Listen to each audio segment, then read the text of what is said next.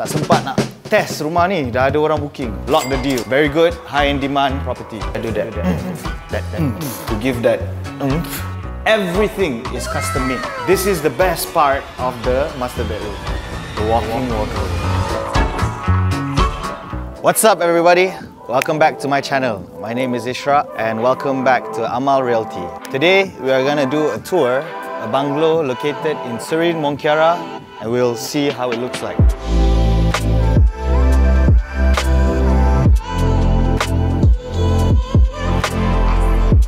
So this bungalow has two to three parking lot size space. We're not done yet with the whole renovation and everything, but we are about 90% done.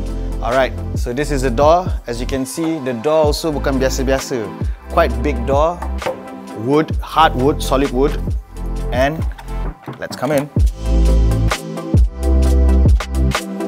As you masuk je, you will come into a foyer. This is what they call the foyer.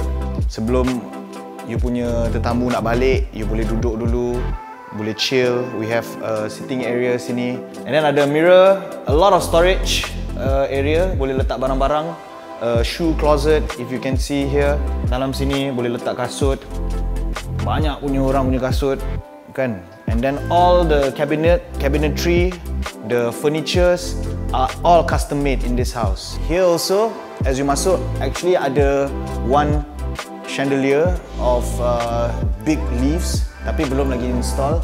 Tengah tunggu, around next week ni kita akan install. So this is the lower ground floor. As you masuk parking je, first bilik yang you akan masuk is this bilik, which is the foyer. And then as you naik atas, straight away you will come into the living room. Ta-da!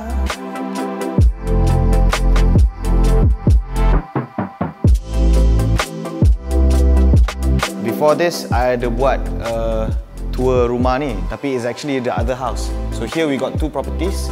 This is one next to each other and also sambung. But we're gonna tenant it out to two different people, so there will be a pagar. But for future reference, if ada family yang dua nak duduk sebelah-sebelah, you can also rent both. So this is the family living area. You tengok, we on all the lights, tapi still dia terang because a lot of lights, banyak window. Here window, there window, everywhere window. And then if you notice the sitting area, kenapa ada some orang pandang sini, some pandang sana? Because this sitting area is if orang yang nak chill, tengok TV, you boleh tengok TV. Kita belum letak TV. So that is a 10% of the progress lah, yang belum lagi. And then here, if kalau macam anak-anak tengah swim or anything, you can sit here and see your kids swimming. Tak sempat nak test rumah ni, dah ada orang booking. Oh, so nice. Based on pictures je, diorang dah terus lock the deal. Very good, high in demand property. If you see the window featured wall, kita ada buat apa diorang panggilnya? Wainscoting, yes. Ada wainscoting, and then there's pendant lights, and there's a sitting area kalau nak lepak sambil tunggu you punya family tengah siap, kan?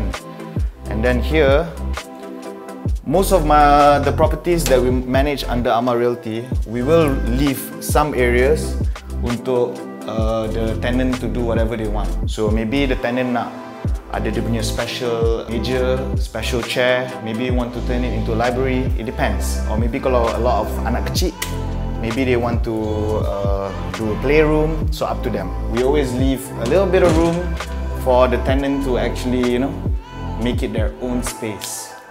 Here, powder room, still 90%. But in my previous video of this particular property, jamban tak ada, sink pun tak ada lagi. But now you can actually see the progress lah. And then another pendant light here.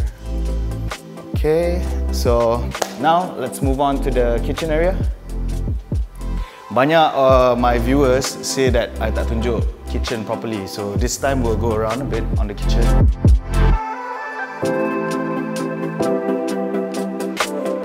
You see, this is all custom made furniture. Meja, kursi, enough for 10 people, 10 packs to actually sit and makan. And then you have all the cabinetry, of the kitchen, the island here, everything is custom made. So kalau ada orang yang nak have a dinner with family, they can eat there. Kalau macam sini, it's like a sushi bar. Like I always say, omakase. Ada orang serve here, or macam if the family doesn't really eat together at all times, you can all sit separately, jadi tak bersepah, boleh duduk makan, or just to chill, you know. All these are all brand new and custom made. So this is what they call dry kitchen, and then here, as we enter, it's a wet kitchen. So if you see, the design is a bit different because wet kitchen lagi lasak kan. So we used a darker color for the even the blinds. We use darker color, and here also, this is where the chef cooks. See, everything still brand new, tak buka lagi because you know, baru je siap.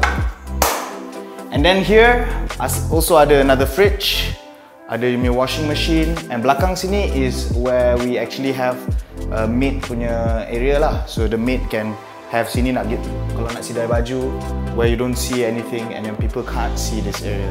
And ada big room for maid. It's quite big, tapi sekarang kita letak boxes, but just to show the bedroom size for the maid pun boleh tahan. Now we are still at the ground floor, and just now I forgot to mention that this house has an 8,000 build up, super brand new house, baru je siap, like I think 4 or 5 months ago, baru siap, developer baru handover kunci. So then following 5 months after that, we complete our renovation lah. So now I want to walk you guys through. Just now dia macam U-shape tau, and then U-shape at the pool. So that side you'll have the living room, and then when you go to the other U-shape, there's another room. Yeah, so similar to the study room, we also purposely left this room empty because if you want it to become a bedroom boleh, because ada toilet by itself, or kalau you nak letak snooker table, or you want to make it a playroom, macam orang boleh lepak, for if someone yang suka entertain people, right, they can do a cinema room or whatsoever. And you can also see outside to the swimming pool, and also see the other side of the living room. Very nice. Sorry, a bit dirty because like I said, we are doing the rumput. We changed the rumput to a brand new rumput for this tenant, and then we will see. Here also ada toilet, like I said. So if you have extra people, you want to make it into a guest room pun boleh, but the toilet is pretty huge. Branded ni, Kohler. Yeah, let's go. So you see, we put some details as well, lighting for the mirror. Jadi ada that. Moving on. So this is the ground floor. Tadi kita tengok bila kita masuk foyer. As soon as after kita dah masuk foyer, then now we are at the ground floor. Kita dah tengok the kitchen, kita dah tengok the living room, kita dah tengok the special room, custom room lah kita panggil, for the tenant to customize. And now kita nak naik atas. Let's go. Alright, so kita dah sampai level 3. One thing I must highlight, untuk rumah ni ada orang, kalau orang yang susah nak naik tangga, is a bit hard. Lain daripada macam our property dekat Nadayu, there's a lift, right? But here there's no lift, so you kena naik tangga 3 tingkat to come up to the bedroom area. But as you come up, you can see here you have the family living area. We've done it with a darker color compared to downstairs because we want it to feel more like homey and cozy, you know. So like I said, 10%, the TV also includes the 10%. But you see also that we already installed lights, so all the cabinetry ada that feature lights, so it gives that oomph, right? And then ada another console table here untuk letak some macam small decorative items. And all the walls pun patutnya ada painting and like frame, tapi belum install lagi. Next week is the day. Okay, so up here ada 1, 2, 3, 4 normal bedrooms, and ada one master bedroom. So in total, 5 bedrooms. And like I said, downstairs, if you want to convert it, it can be 6 bedrooms. And then also you have the maid in your room, it becomes 7. So sorry, 6 plus 1 bedroom, including maid's room. So I'll show you the 2 identical rooms. So ni kalau ada anak kecil, this will be their rooms. It's exactly the same. These 2 are the smallest room here. You have the katil, queen size bed, and then you have all this cabinetry, which is all done up. You see the material, all the material is sturdy material. A lot of, you can gantung baju. See, a lot of storage up there. Benda-benda yang selalu tak pakai, macam extra cadar, extra pillows, whatsoever. So, and then here is the bathroom. Like I said, it's a shared bathroom, tapi also you ada 2 sinki. So untuk bilik ni, dia boleh cakap, okay, jangan kacau, ni aku punya, right? So you can put your toothbrush here, separated, 1 room and 1 room. Although shared bathroom, but still. And you can see also the shower and everything. It's quite big, kan? Quite spacious, if you can see me. I'm not that big, but it's quite big lah. Very roomy. Yes. Okay, so this is the 2 bedrooms, the smallest bedrooms. Next to it, we have 1 slightly bigger room here. So all the doors pun, you see, it's not like normal doors. Like it's quite good doors. Yeah, this is the bigger room. So kat atas ni, we have 2 smaller rooms and 2 bigger rooms.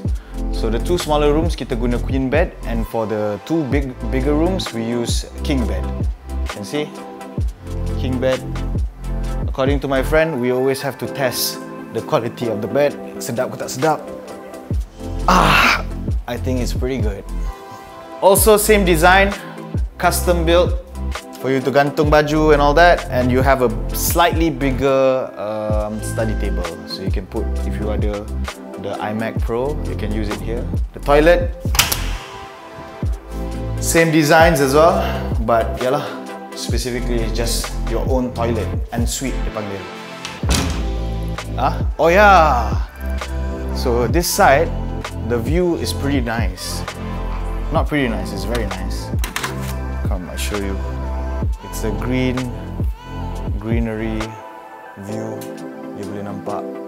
Okay, we move on back to, we are back at the living room. Also, you get quite a nice view of your neighbors. So here, the neighbors are all quite well-known people also, orang-orang kenamaan, if I may say. But I cannot mention lah who. But why I say this is because just to say that it's a well-guarded and well-protected area that, you know, it's safe. It's safe. Move on to the last bedroom before we go to the master bedroom. Similar design to the one we had just now. Also king bed, and also a study table. So this one is directly next to the master bedroom. So if you have a favorite son, favorite kid, you can put dalam bilik ni mana yang paling you sayang. And last but not least, the paymaster room, as I always say. This is the guy that pays the bills, so it has to be special. So voila.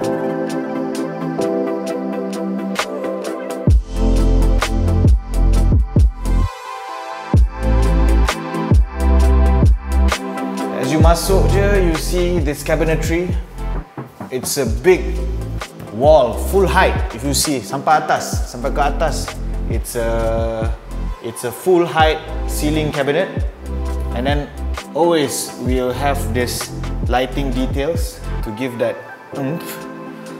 Storage, bukannya kosong je, cabinet yang kosong, tapi ada storage. And here, the 10% yang I belum siap is the TV. The TV will be here. How big should we get? Comment down below. So down here also, nak simpan remote ke? Oh sorry, this one is nak letak macam konsol PS5 ke or anything. Then here you boleh letak macam remote control or anything, right? And over at the end here, also ada study table. Macam mana kursi dia? Belum sampai. So yeah, here untuk study table. Here kalau laki bini nak discuss pasal masalah finance ke ataupun nak discuss pasal masalah rumah tangga, they can discuss here. Kan, anak mana satu kita nak hantar abroad, anak mana satu kita nak hantar belajar Malaysia, they can sit here.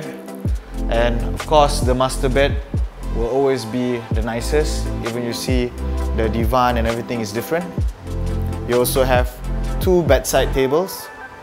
And here, you can also see next to the bed, there's 2 pendant lights which you can control from the bedside, macam dalam hotel. So, you know kalau malam-malam dah baca, kadang-kadang kan you baring dengan you punya pasangan, then B, pergilah tutup lampu. Tak, B, you lah tutup lampu. Tapi ni tak payah. B, tutup lampu. Okay. So yeah, that's the master bedroom punya bed. And now, moving on. Tadi nampak ke dalam shot? Okay, tak apa. Kita kasih dramatic effect. Big reveal. This is the best part of the master bedroom. The walk-in wardrobe.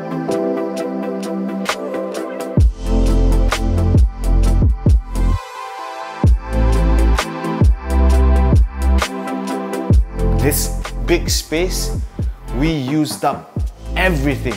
Maksudnya, from edge to edge, ada storage.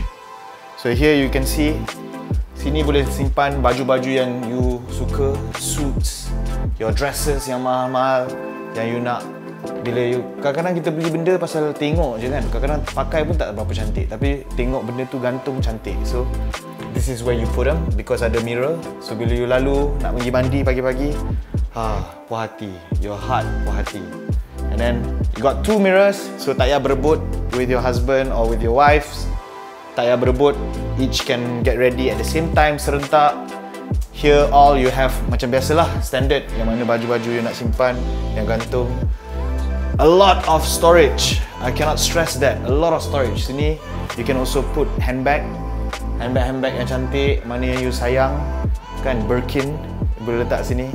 Kalau boleh mampu duduk rumah ni, mesti boleh mampu beli Birkin, betul tak?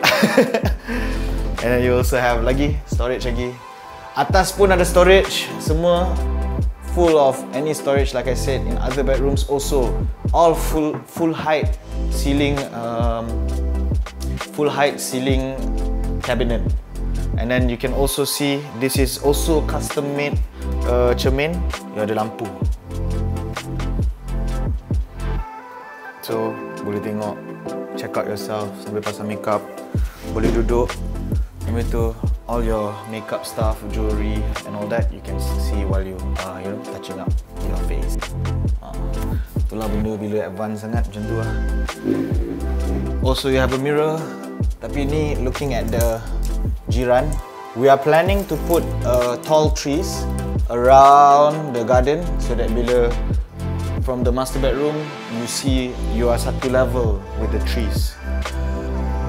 Okay, moving on to the bathroom. This is the master bathroom. Yes.